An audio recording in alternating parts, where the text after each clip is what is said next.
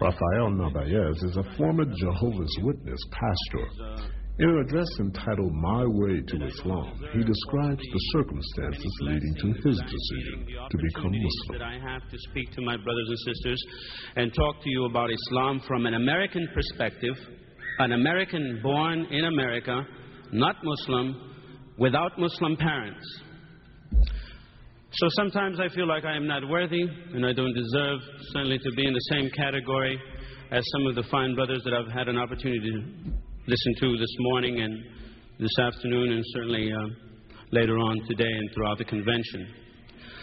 But I've learned one thing about Islam, and that is that you do not argue with God. So I'll take whatever Allah subhanahu wa ta'ala blesses me with, and I hope to do the best that I can. I have a very kind of unique background in a way. To kind of recap a little bit about my experiences. I'm originally from Texas, small West Texas town called Lubbock. And it's right in the center of the Bible Belt, kind of, very religious, lots of churches in the city. Being Hispanic, I speak Spanish fluently. I was, of course, baptized as a Catholic.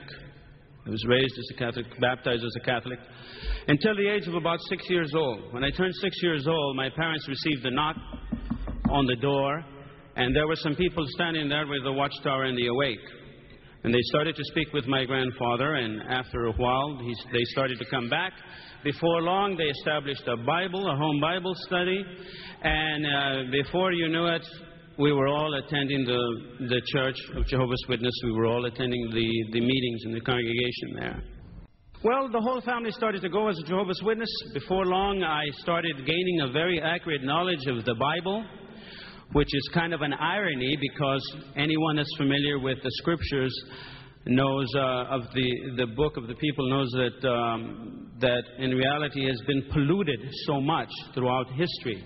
It has been contaminated and polluted so much.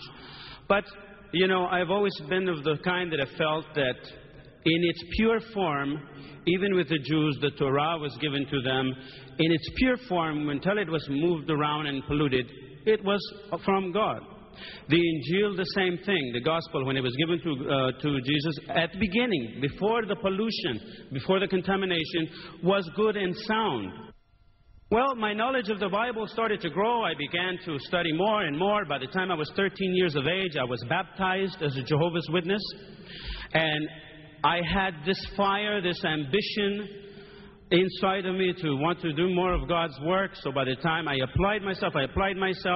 And then by the time I was 16 years of age, it was something very unusual that wasn't done. I was approved and given their blessing. And I started to speak to great crowds, big crowds of people. I started to give talks in the different congregations. By the time I was 20 years of age, I had my own congregation that I had to pastor or take care of. So as you can see, I was very much entrenched into the teachings of Jehovah's Witnesses, especially knowing that they were different from the world. But see, the world looked at them anytime, especially Western society, anytime you're different, they look at them as extremists, fanatics, fundamentalists. Sounds familiar, huh? I realize now that it was all in Allah subhanahu wa ta'ala's planning for me. I didn't know it at that time.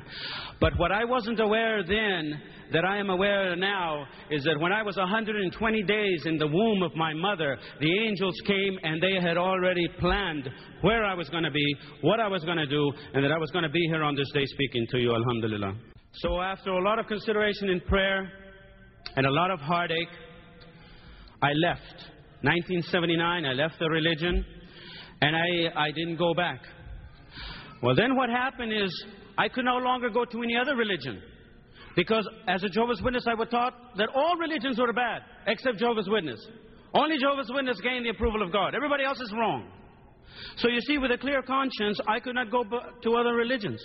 And then as a Jehovah's Witness, I no longer believed in their teachings. So I was like a man without a religion. Fortunately, I was not a man without a God. I even went back to the Catholic Church. I said I was born a Catholic, and I've been a Jehovah's Witness all my life, so I'm going to go back to the Catholic Church. Maybe I missed something. Okay? So I went back to the Catholic Church for about 3 months. Every day. Sit down, stand up. Sit down, stand up. Sit down, stand up. You know, I go to all of their masses. It wasn't working. It wasn't working because it didn't appeal here, and it didn't appeal here. About 5 years ago, I had the privilege and the honor of meeting a Muslim person. And I noticed that person because of the personality. Always happy, always bubbly, always friendly. This attracted me to that person. So we started talking. The person told me that it was Muslim. She was Muslim. It was a lady. She was Muslim and everything and all of that. Really? I've heard of Muslim. I've heard of them. You have the religion Islam, huh? Yeah? Yeah, I've heard of it. I have no intentions of becoming Muslim. And I said, I'm going to learn how to be a Christian. A good Christian. Not Jehovah's Witness way, but how God wants me to be a Christian. So I began to study the Bible very, very closely at night and many hours and in prayer. I read all of the New Testament. I thought I had it all lined up. Then I started on the Old Testament, Genesis, Deuteronomy, Exodus. When I got to the prophets, something happened. When I got to reading in the Bible about the prophets, all of a sudden, I wanted to rest my eyes, and I started thinking about that person that told me about Islam, about being a Muslim, about a Quran, about Allah subhanahu wa ta'ala. So I said, okay, I am open-minded now. I don't think like a Jehovah's Witness. I'm going to find out if these people are liars, if they are no good or whatever. I'm going to find out for myself. I started thinking 1.2 billion Muslims. Shaitan is good, but he's not that good to deceive 1.2 billion people.